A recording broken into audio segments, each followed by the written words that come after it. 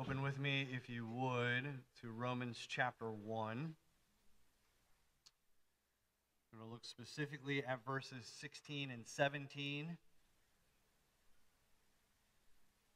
But I'm going to back up and read beginning at verse number 1, all the way through verse 17. Romans 1, verse 1. Paul, a servant of Christ Jesus, called to be an apostle, set apart for the gospel of God, which he promised beforehand through his prophets in the Holy Scriptures, concerning his Son, who was descended from David according to the flesh, and was declared to be the Son of God in power, according to the Spirit of holiness, by his resurrection from the dead, Jesus Christ our Lord, through whom we have received grace and apostleship to bring about the obedience of faith for the sake of his name among all the nations, including you who are called to belong to Jesus Christ. To all those in Rome who are loved by God and called to be saints, grace to you and peace from God our Father and the Lord Jesus Christ. First, I thank my God through Jesus Christ for all of you, because your faith is proclaimed in all the world. For God is my witness, whom I serve with my spirit in the gospel of his Son, that without ceasing I mention you always in my prayers, asking that somehow, by God's will, I may at last succeed in coming to you. For I long to see you, that I may impart to you some spiritual gift to strengthen you. That is, that we may be mutually encouraged by each other's faith, both yours and mine. I do not want you to be unaware, brothers, that I've often intended to come to you, but thus far have been prevented, in order that I may reap some harvest among you, as well as among the rest of the Gentiles. I am under obligation, both to Greeks and to barbarians, both to the wise and to the foolish. So I am eager to preach the gospel to you also who are in Rome. And now we come to our text for the morning. For I am not ashamed of the gospel, for it is the power of God for salvation to everyone who believes, to the Jew first and also to the Greek. For in it the righteousness of God is revealed from faith for faith. As it is written, the righteous shall live by faith. Let's pray. Speak, O Lord, and build your church. Fill us with your glory. And may your glory spread to all the nations. We ask in Jesus' name. Amen. If we were to ask the typical Pasco County or Pinellas County resident, what is Christianity? What kind of answer do you think we would get? Or if we were to maybe specify the question a little bit, what is the essence of Christianity? What is the heart of Christianity? We would probably get answers something like, well, we should be like Jesus. Or we should obey the 10 Commandments. Or we should always vote Republican. I was just making sure y'all were paying attention, right? Well, listen, let me say this, okay? 2 of those 3 things are great, okay? The other one can be debated, but certainly is not as important. It certainly is not a matter of Christianity versus non-Christianity, okay? I'll let you figure out which 2 of those are. 2 of them you should absolutely 100% do. You should be like Jesus. You should attempt to follow the 10 Commandments. But listen, neither of those things capture the essence of what Christianity is. Paul, in his beginning to this letter to the book of Romans, is highlighting for us, drawing out for us, what is the essence of Christianity. And you know what he says over and over and over again? The essence of Christianity is the gospel. It is the gospel. Now, what is gospel? We've mentioned it a bunch of times in here. We've never actually defined it. The word itself is very interesting. It comes from two Greek words. It's euangelion, right? The word you might understand this from if we eulogize somebody, what are we doing? We're saying something good about them, right? Even if we don't think there's anything good to say, it's what we do when someone passes away, right? You means good. Now, in the Greek, angelos or angelon is the word for messenger. We get the idea, by the way, the English word angel from angelos, right? But when you see the word angelos, it's not just talking about, whatever our picture of, modern perception of what an angel is.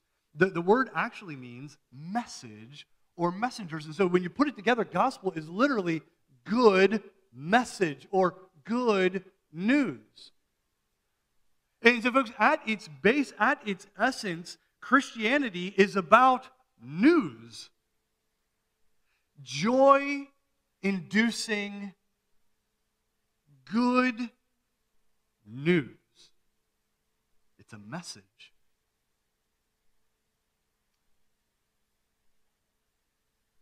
And that's important. Because every other religion, it goes beyond a message into, here's what you must do, right? Rather than news, it is, okay, this is super cheesy, all right, but you're going to remember it. Instead of news, it is do's, right? Here's what you must do. You want to be with God? You want to be near God? You want God to accept you? You got to do this, do this, do this, do this, do this. Christianity comes along and says, what is at the heart, what is at the essence, is it's a news story, it's a message, and it is a really good message. Because it is a message that is centered around a person, Jesus Christ, who because he came and was made like us in the flesh and died and rose again, it's not about dues. It's about faith. We receive the message by faith. That is the heart of Christianity, the essence of Christianity, I should say. It is a good message. It is good news. And so Paul says, because it is good news, I'm eager to preach it. I'm eager to come to Rome and even preach it to those of you who are in church. You've already heard it before. Because he wanted to see new converts outside of the church, and he wanted to see those inside the church respond in faith to the good news. They needed to continue hearing it, and Paul was so convinced of its goodness, of its uniqueness, that he was eager to preach it. But why eager? What is it about the gospel that would make us eager to proclaim it? Well, you see, the gospel, as Paul understood it, is not just news. Like we're used to receiving information, it used to be the black and white newspaper that would show up at your door every day. Now we hop online and we pull up a news story, and there you got the headline, good news. And you read all about it, right? But there's something inherently different about this news. Not only is it good, not only is it uniquely good, but Paul says this message is power. It's power. That's what he says in verse number 16. It is the power of God. Now, I did a little research on this just because it was curious. It's fun. Philosophy defines power as the ability to bring about change or to prevent change from happening. Right? You know what I mean? Like if I'm in a situation and I don't like it, power is I have the ability to change the circumstances. I have the ability to change people's minds. I have the ability to change what is going on so that I'm more comfortable. Or if change is coming and I don't like the change, real power is the ability to stop that change, right? So I am not affected by it. That's real power. So with that as the definition, I was just curious, like what today might we consider real power? Well, maybe governments, but governments tend to come and go, and there's always interplay, and and push and pull. And I don't know that that's really the emphasis anymore. Some people say education is power, and that's all very true. But there's one thing that we always kind of revert to say, this is the thing that has so much power, it makes the world go round. And what is it? It's money, isn't it? I mean, isn't that kind of the essence of power in our culture? Like, you know, men like Jeff Bezos or Elon Musk, worth hundreds of billions of dollars. And why are they amassing? Why do we feel the need to amass money? It was because we have power through that money to affect change, to make me more comfortable, to prevent change from happening that might make me uncomfortable. And if you have enough power, you can affect a lot of change, both for good or bad. You have enough power, you can influence governments with your resources. Money is power. And I think it's always been that way. But sometimes throughout history, there are these other things that kind of pop up, and they're so powerful that even money seems to recede into the background a little bit. And so a few generations ago, there was a power unleashed on the world that would change everything. July 16th, 1945, a team of U.S. scientists based in Los Alamos, New Mexico, conducted an experiment, what their leader, J. Robert Oppenheimer, had named the Trinity test. And they were going to detonate a new kind of bomb, one that they hoped would bring about the end of World War II. And there was a young physicist who was present during the demonstration of the explosion of this nuclear bomb in New Mexico. His name was Richard Feynman. Richard Feynman said this. He was there, he witnessed the power of this explosion, and afterwards, it profoundly affected him, witnessing this kind of destructive power. Here's what he said. My first reaction after I was finished with this thing was, it's useless to make anything. I remember being in New York with my mother in a restaurant right after. I would see people building a bridge, and I would say, they don't understand. I really believe that it was senseless to make anything because it would all be destroyed very soon anyway. The creation of nuclear weaponry had given those people who possessed it a power that was previously unimaginable. In the face of such power, those who had witnessed it, it was like despair. What are we even doing? We're just going to kill ourselves. We can't control such power. We can't be trusted with such power. That bomb's explosive power was so great, by the way, that not only did it bring about the end of the war more quickly than it probably would have on its own, but it also changed world politics. It's the reason why we ended up in a Cold War with Russia. Incredible power. But if we were to go back even further to Paul's day and say to the people around Rome or in Jerusalem or anywhere in the known world and said, what is power to you? They would have probably had one answer, and that answer was Rome. Rome. They, through sheer military might, had blitzed through much of the known world. They were the dominant force on the planet. No one could stand against their military might. They had vast resources. They come in, the historian Tacitus said, Rome comes in, and when they're conquering a place, they create a desert, and they call it peace. They just obliterated everybody.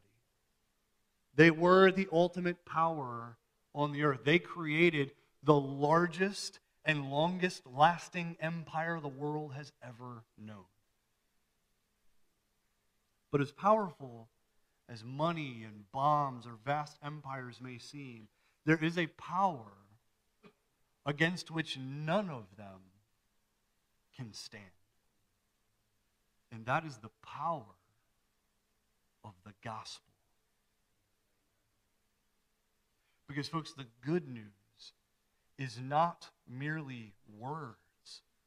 It is the very power of God to bring about your salvation. It is the power of the kingdom of God breaking into our reality. And get this, if power means you have the ability to affect change, you cannot be stopped, then there is no power that rivals the power of the gospel. it cannot be stopped. Rome tried, and in the end, even the great Roman Empire bowed to the power of the gospel. Hell itself would try. But Jesus said, I will build my church. And listen, not even the power of self-will or self-deception can stand against the power of the gospel. For God has said, those whom I call, I justify. Folks, there is no power that rivals the power of the gospel. Because it's not merely the ability to access power. It is not as if through this gospel we have access to power. No. It is more than that. The gospel is power. Which prompted one author to say, which means when I believe it, when I hear it and understand it, when I grasp it, when I grasp its meanings, its words, to the degree that I actually get this gospel into my life, the power of God is coursing through me. It is the power of God in verbal form. It is the power of God in human language. There is nothing like it. There is no power that can rival it. There is no government that can withstand it. There is no bomb that can destroy it. The gates of hell itself are overwhelmed by the power of the gospel. And so certain was Paul about the power of the gospel that he says, I'm not ashamed. I am not ashamed. You know what it is to feel ashamed?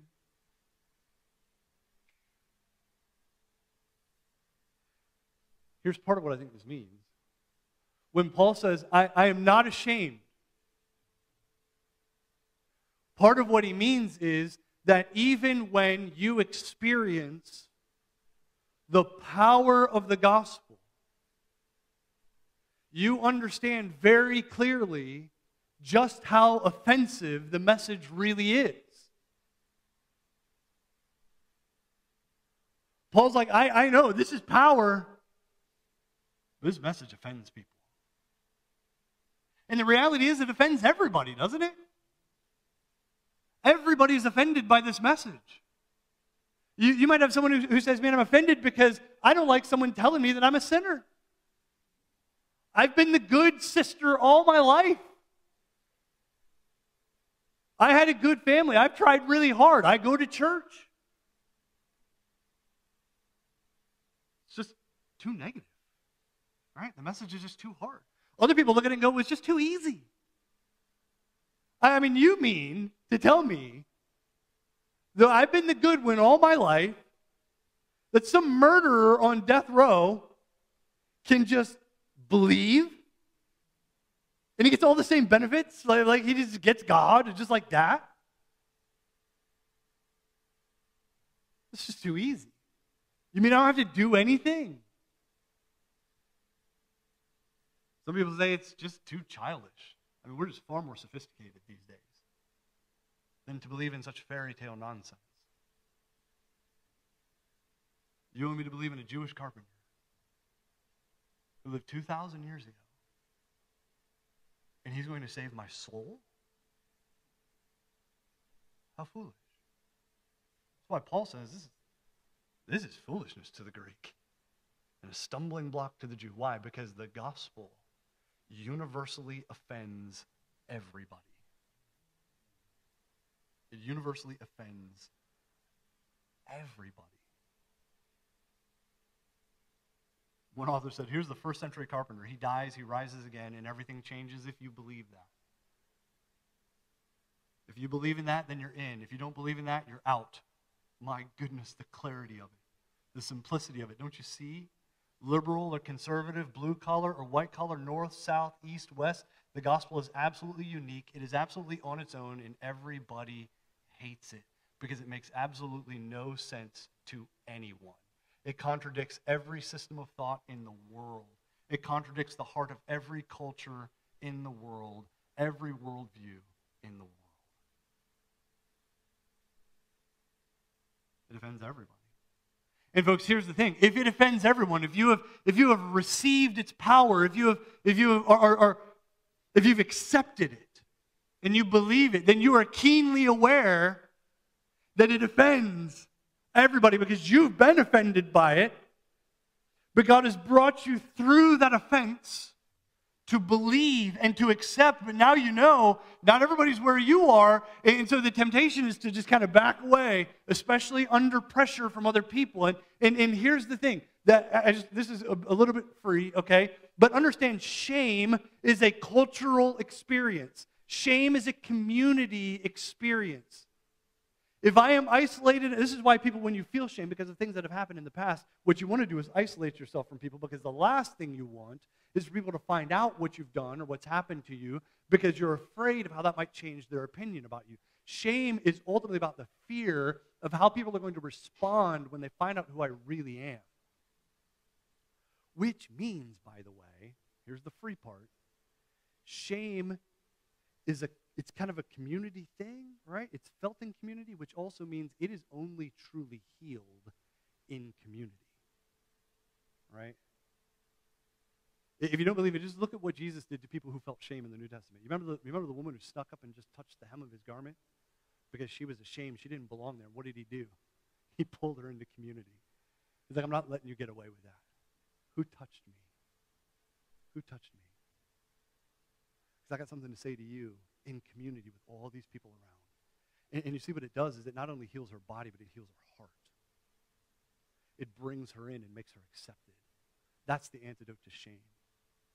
But for us on the inside, we're looking around and going, man, this message of the gospel, it is negative in some ways. It's hard, it's simple, and people are offended by it. And so maybe we feel like we need to tread lightly because I might offend other people. And the issue is I am ashamed because of what other people might say. By the way, other times when this word is used in the New Testament, it comes up in Mark chapter 8 when Jesus says, hey, if you want to follow me, you need to give up your life, right? Because he who loses his life will find it, and he who keeps his life will lose it, right? And then he goes on to say, for whoever is ashamed of me and of my words in this adulterous and sinful generation, of him will the Son of Man also be ashamed when he comes in the glory of his Father and with the holy angels. In other words, shame is connected with this idea of the potential for persecution. In the face of potential persecution, in the face of potential suffering, am I willing to deny myself? Am I willing to take up my cross? Am I willing to give up my life?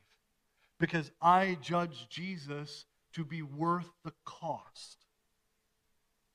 It comes up again in 2 Timothy chapter 1, where Paul says, therefore, do not be ashamed of the testimony of our Lord Jesus, nor of me, his prisoner, but share in suffering for the gospel by the power of God, who saved us and called us. And then Paul goes on to say, I am not ashamed, for I know who I have believed, and I am convinced that he is able to guard until that day what has been entrusted to me.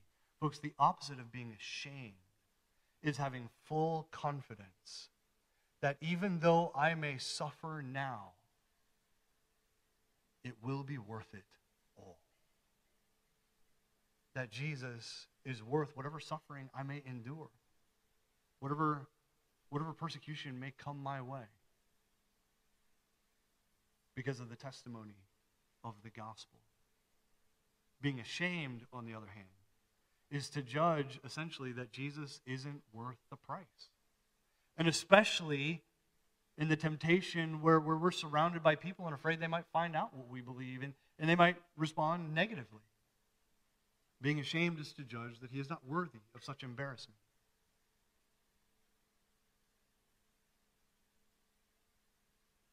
Folks, the gospel is power. And Paul was so convinced of his power that he said it can free you from shame.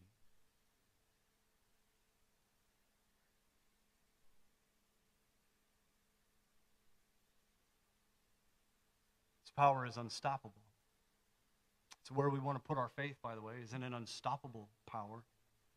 It is a hope that does not put us to shame, as Paul says in Romans chapter 5, because the love of God has been poured into our hearts. The world can't stop it. God has done it, and it is unstoppable. And so I can't help but wonder sometimes if our lack of enthusiasm, if part of the reason why we are not eager to preach the gospel to other people is if we, for some reason, as Christians, as those who have put our hope and faith in the gospel of the Lord Jesus Christ, aren't really ourselves fully convinced of its power. That sometimes, and maybe oftentimes, we're looking around at life, and life is pretty hard, and we're faced with all these challenges, and we just can't seem to get on track, and we're plagued by internal doubt and insecurities and anxieties, and so we just sit back and then wonder, well, I'm still asking the question, what power is available for me? What is going on with me? What difference does the gospel make with me? And so that makes me really insecure if I then come to you and say, hey, I found this power. If I have fundamental questions about what the gospel can do for me, it's going to affect my security in sharing it with you. And so, folks, I think we're good at identifying sometimes, why don't we share the gospel? Well, we're, fear of man. Yes, but where does that come from? I was with someone this last week who that's what they said. It's like what we have to realize as human beings, everything we do comes from somewhere, right? We're afraid of people. Why? Where does that come from? Well, in part, I think it comes, particularly when we're talking about the message of the gospel, it comes from a deep-rooted insecurity that the gospel is, in fact, the power of God to save souls. And if we're insecure in here, I'm definitely going to be insecure out there. I'm going to second guess. I'm going to question. Is this what they really need? Is it what they want to need? Is it what they want to hear? And I'm going to be tempted to shame. But folks, Paul says the power of God in the gospel is such that it frees us from shame. Do you understand its power? Do you grasp its significance? Its significance. It is the power of God. So what then, the question that comes out of that is, what is this power directed towards? And Paul says, hey, it is the power of God for what? For salvation. To everyone who believes. The Jew first, and also to the Greek. By the way, when he says Jew and Greek, that's just another way for Paul to say everyone. Everyone, right? No one gets left out. No one is beyond the reach of the power of this news. Maybe you're wondering if this good news really could be for you. Maybe you're just so used to bad news, and good news is for other people. Like, I never get good news. I only ever get bad news. Or maybe you feel so much shame because of the things that you've done or that have been done to you that you have a hard time believing that you could deserve such good news. But folks, listen, I want you to hear this. Part of the reason that this is good news is that it is equally powerful to save anyone. And what makes that possible is that it is received by faith. Here's why this is significant. This means that the gospel is not walled up behind an ethnic barrier or a national barrier or an economic barrier or even a religious barrier. In other words, you don't have to become a Jew to accept Christ, right? There's no national barrier. You don't have to move to America to become a Jew. To become a Christian. Either or. You don't have to be either or. You don't have to have a certain economic level. You don't have to be able to give a certain amount in order to become a Christian. There's not even a religious barrier. You do not have to come to church.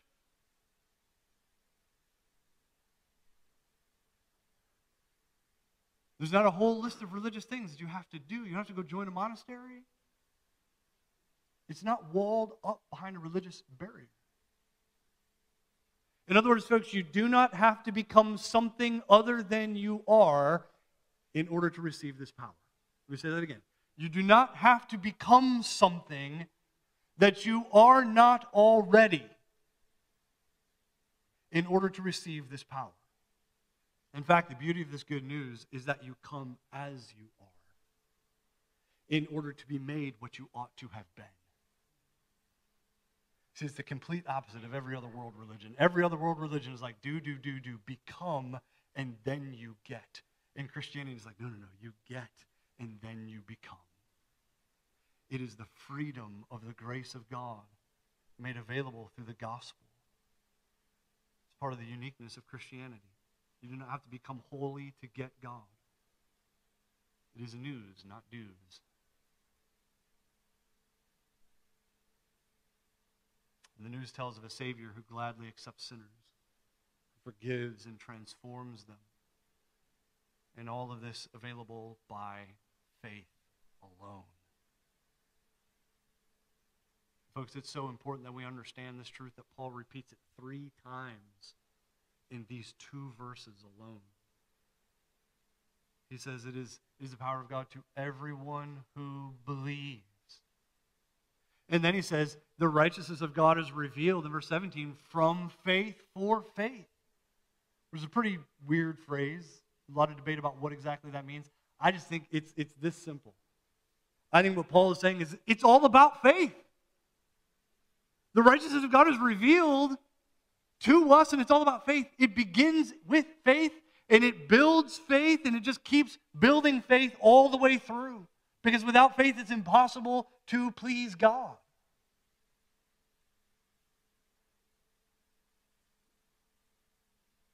It's such an important point because Paul knows our inclination will always be towards a work payment system of living. We will always tend to see our relationship with God as a transactional relationship. You know what that means? If I see my relationship with God as a transactional relationship, then what that means is I'm going to look at how my week went and whether I was really, really good and did everything right. If that's the case, then I'm going to expect that everything is going to go right and go well in the things that I am doing. And when things do not go well, then I look back at my week or my day and I go, there must have been something that I did wrong because I probably deserved that, right? That is a transactional relationship between me and God whereby I, even though I have entered into His household by faith, I am now attempting to stay there and earn more of His grace and favor by what I do. And we're always looking at what is happening, good or bad, and determining whether or not God is punishing me or whether He is rewarding me. And our relationship with God is consumed as a transactional relationship. It's how we view it. And let me tell you, folks, if that's the way you view your relationship with God, you're going to end up really, really frustrated.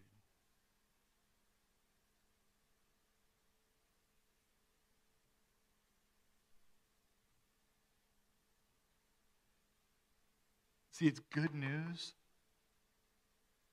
because it's a relationship not based on transaction, but based on grace.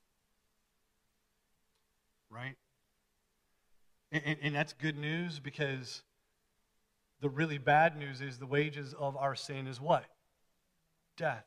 If we want a transactional relationship with God, then God says, fine. But all those who live by the law shall what? Die by the law. Why? Because by the works of the law shall no flesh be justified in my sight. If you want a transactional relationship with God, you can have it, but you will regret it.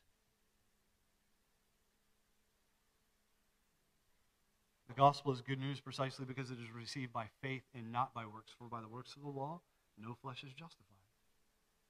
By the way, this is a temptation, again, not just for those coming to Christ for the first time, but for those who have known Him for a very long time. Folks, you will drive yourself crazy when you believe that you did everything right. And here's where it really, like the rubber meets the road, okay? You ready? Here's where the rubber meets the road. It's when you believe you've done everything right. And not like perfect. Like, we're never perfect, right? But like, you look back and go, I don't know if there's anything I would do differently. And yet it all fell apart anyway. Man, you'll drive yourself crazy. Why would God do such a thing? What did I do to deserve that? What did I do to deserve this? Everything should have gone well. Or you drive yourself crazy on the other end going, yeah, well, I just deserve this all the time. This is just who I am. I'm a screw up. I'm a mess up. So of course this is the way life is supposed to go. And folks, at every step along the way and every thought along the way, you are missing grace. And it's just confusing as all get out to you that Jesus would say, come and take my yoke upon me because my yoke is easy and my burden is light and I will give you rest for your souls. Because you're like, this is maddening. I can never just sit and rest. Because what will happen is you're going to do things and maybe you're like, man, I got it all right and it went well. And so what's that going to do? That's just going to reinforce the notion that now I have to work. Now I have to work harder. I have to keep going. Because if I rest, if I stop, if I fail, if I slip up, if I mess up, God's going to get me for it. So if I want blessing, I just have to keep going. And folks, do you realize that not even Jesus ministered that way? You ever just read through the gospel and looked at how many times Jesus just left? How many times in the midst of successful ministry outbreaks, he just disappears into the wilderness?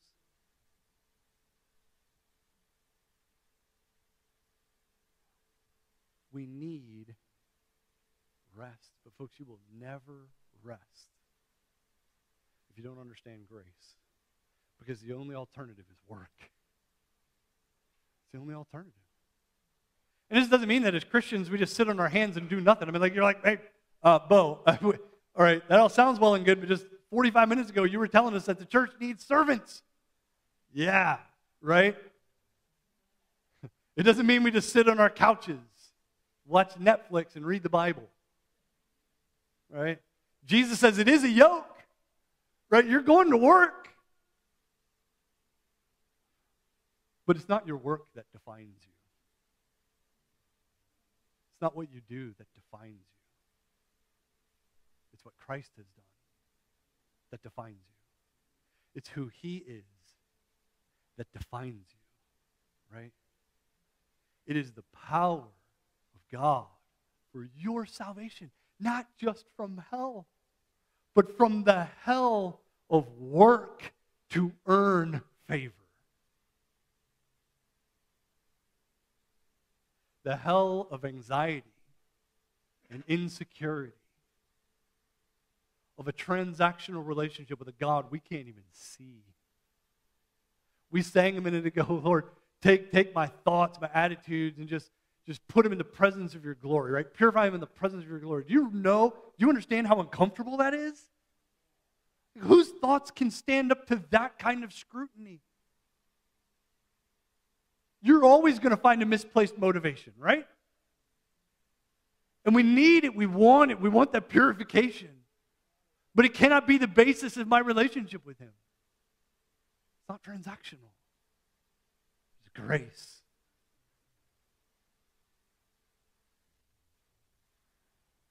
It's not the end of the sermon, but it's going to be the end of the message, okay? Because we still have the Lord's Supper. By the way, he ends by saying this. As it is written, the righteous shall live by faith. Not transaction. Not works. Live by faith. Here Paul's reaching all the way back to that weird little book of Habakkuk. And he's quoting it for us to show that it has always been about faith. The Old Testament law was not about proving oneself worthy of salvation by keeping all the rules. No, it was about demonstrating faith that God would one day make a way through the Messiah to cleanse away sin rather than simply cover it with the blood of bulls and goats. So the gospel is the power of God, written down in human language, so that everyone who reads and believes will be saved.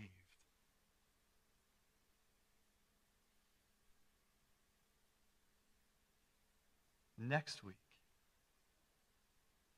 by God's grace, we'll finish verse 17. Because it's confusing. And if we're not careful, would seem to contradict everything we just said. But if understood correctly, we'll discover it is a glorious truth. And the question it's going to ask is how? How can news bring about salvation? And the answer is very simple. You can chew on this week.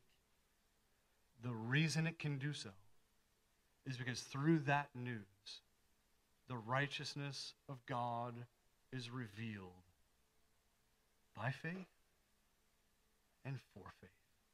We'll talk about what that means next week. But for now, folks, Christian, learn the gospel. Learn the gospel. Say, well, I know it, right? Yeah, I know. So do I. I could share it with you in great theological detail. But you know what I find in my own heart? I don't really know it sometimes. You know why?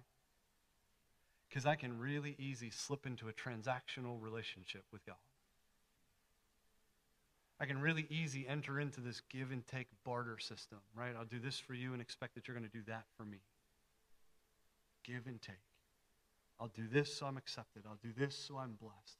I'll not do that so I am not punished, right? I very easily slide into that way of thinking. Which is why, by the way, Paul says, I'm eager to preach the gospel to you who are in Rome. You are reading this letter. You Christians sitting in the pew of the church you're in right now, you need to hear the gospel. You need to rehearse it to yourself every single day. Why? Because the inclination of our hearts is always going to lead us to work. And the gospel is always calling us to faith and to grace that is received by faith, not by works. Folks, that's the kind of power we don't need to be ashamed of. That's the kind of power that frees us from shame. If I'm coming to you and go, hey, work, I might be a little bit more hesitant. But if I'm coming to you and going, free, transformative, saving grace, what a power. It's a power that can't be stopped. It's a power we should lean into. Consider every day. And it's a power, by the way, that we're going to celebrate as we partake of the Lord's table together. This, what we are about to do, Jesus says, you do this in remembrance of me. In other words, this is our opportunity to reflect on the person and the work of Jesus who stands at the center of this good news. It's an opportunity for us together to be reminded that we are now members of the household of God with a seat at his table because of the power of the gospel. We didn't earn this seat. We didn't work for it. We were born into it. You're a new creature. You've been made alive by this power of the gospel. So we're going to celebrate it together. We're going to give you an opportunity, though. I'm going to have the worship team come forward. We're going to sing in just a moment. But before we do, I'm going to give you an opportunity just for silent reflection. Once again, just to, Paul says, hey, don't come to this table lightly. When you come, examine your heart. Not to see whether your transactions are all in a line, but come to make sure your heart is worthy of this gospel of the Lord Jesus Christ, which means to make sure you're coming in faith. I don't want to come to this table with a transactional idea in my mind. That somehow by coming to this, God's now going to owe me something. I just want to come by faith and receive His grace poured out in my heart. The love of God poured out in my heart that will not make us ashamed. So let's pause and let's reflect. Let's converse with God for a moment. Let's deal with Him. And set our hearts on this gospel. Let's bow and let's take a moment. Lord, I want to thank you for the gospel. I want to thank you for your power that you have put in play for our salvation, that you would even think of us, should blow our minds. And that you have engaged your power for our rescue. You've put it in words that we might read and hear and understand and believe. Lord, faith comes by hearing. Hearing comes by the words of Christ. So God, I thank you for this gospel that has given us life, that has brought light to our eyes, that we can see these wondrous truths in your word and believe. God, we don't always live up to them. And for that, we confess we're not worthy of such salvation. We are not worthy of such grace. But Lord, in that confession, we find true freedom. Because this is not news to you. You know who we are. And yet you love us anyway. So God, I thank you for the gospel. Thank you for the blood of Christ that cleanses us from all sin. I thank you for his body that was pierced and beaten. I thank you that upon him was poured out the wrath of God, that he drank the cup of wrath to its final drop for us.